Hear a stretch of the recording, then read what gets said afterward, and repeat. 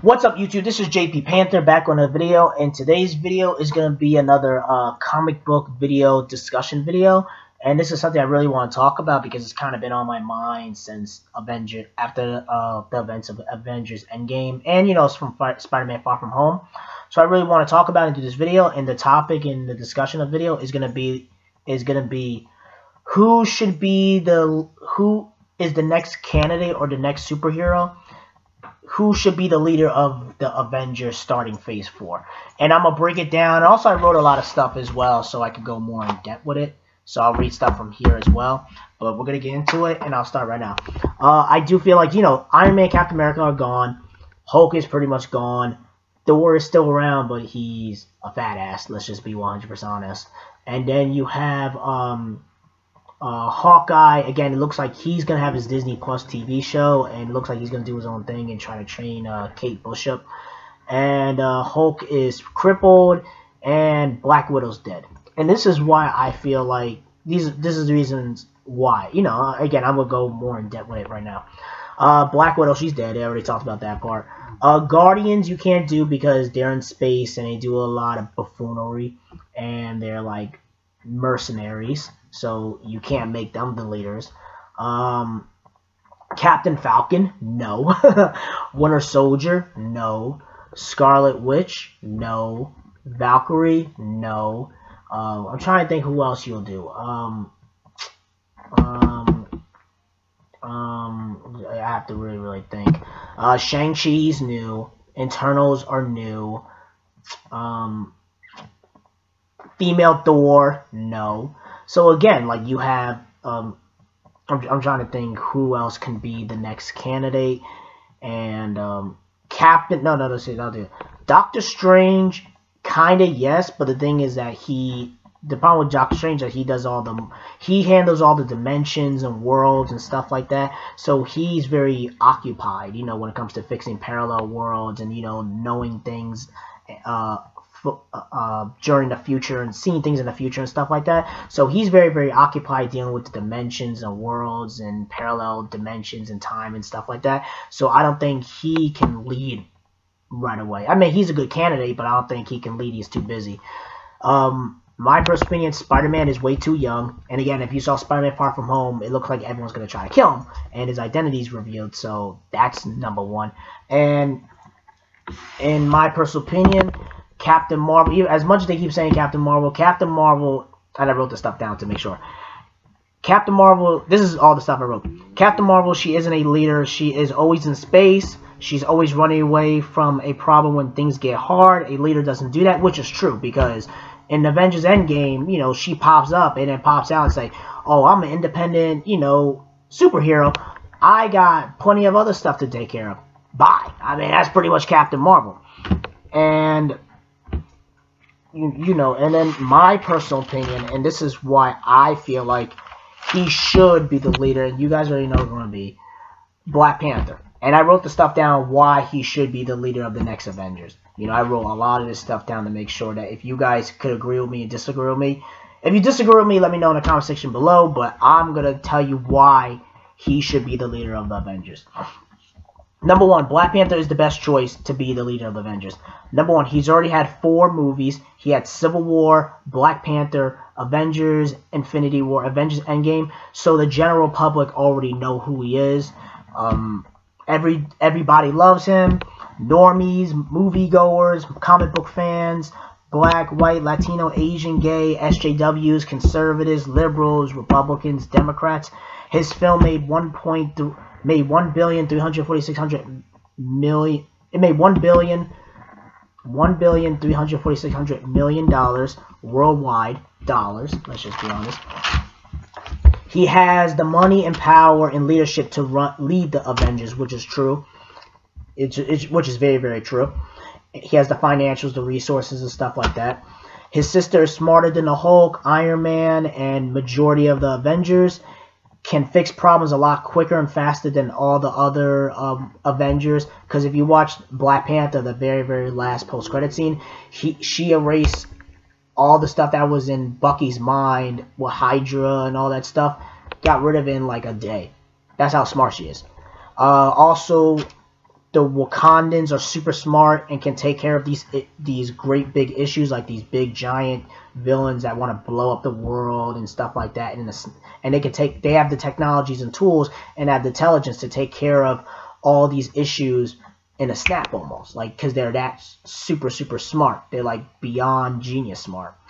Black Panther is connected to Namor, X-Men, Fantastic Four. If you guys don't know from the comic and in Avengers, if you don't know, Black Panther, the way Stan Lee created him is that he's connected to so many characters from other Marvel series and comic book runs that he is necessary for the franchise and the MCU going forward. That's how Stan Lee and Jack Kirby set him up. It's like, we have a black superhero, and we're going to make sure he connects to every single major story character and major storyline and major superheroes and supervillains and stuff like that.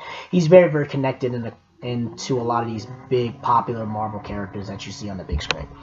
He's also you know, I mean, that's how I feel. I feel like, you know, he's the best candidate to be the leader of the Avengers. Even if Kevin Feige says, oh, well, you know, we're going to make Captain Marvel the leader of the Avengers, stuff like that. Bro, and this is all the stuff I wrote. Bro, it's been 2 movies. We seen her in her first, I'm trying to remember. We seen her in 2 movies, Captain Marvel and Endgame. She has shown you by 2 of her movies that she has zero leadership skills. She has no leadership skills at all, because if you're a leader, you got to lead. You know what I mean? You can't just run away and duck when things get hard, and she has no leadership skills, in my perspective.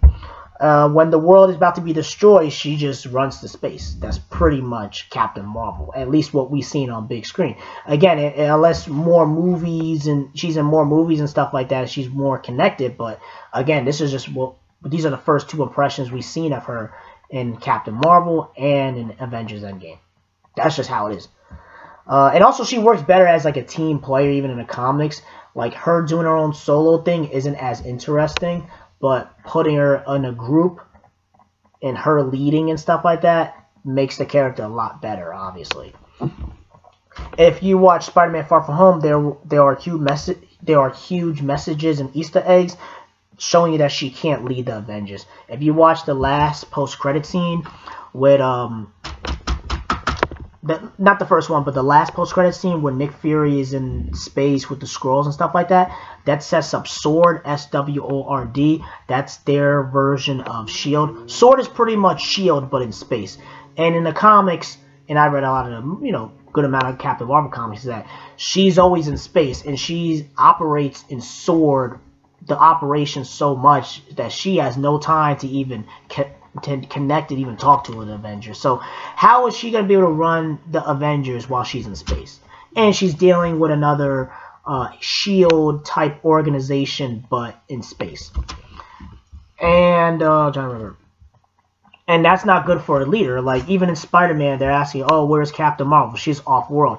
First of all, she's off-world, and you guys don't even know where she is if something were to happen. So again, like, she cannot lead the Avengers as much as they want to pump it up to you.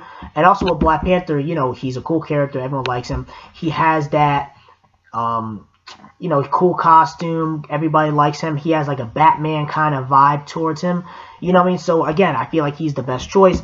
And also, another reason I think Black Panther would be the best leader for the Avengers is because it will make a lot of these SJWs, if you don't know, SJWs is social justice warriors. It will make a lot of liberals happy to see a black African king leading the Avengers and doing it on a super worldwide mainstream audience on the biggest platform on the planet. So that's a huge psychological message and the image of that fantasy fiction type position. I think that can inspire a lot more people and make a lot more people a lot more happy. And I think majority of people wouldn't complain. These are just my talking points. And also, another thing is why I said Black Widow could be a better leader. Again, she's dead, so you see how Marvel treats their female characters. Black Widow is a better lead than Captain Marvel because, you know, if you watch any of the Marvel movies since Iron Man 2 to the end, she has shown you that she has the intelligence and the fighting and the skills, and you know, has the leadership role to lead the Avengers as well. I feel like she's a better candidate to lead. I think Black Widow's a better candidate to leading the Avengers than Captain Marvel. So if you're talking about female lead, she's the best and honest. And also, you know, she's dealt with her training when she in the comics.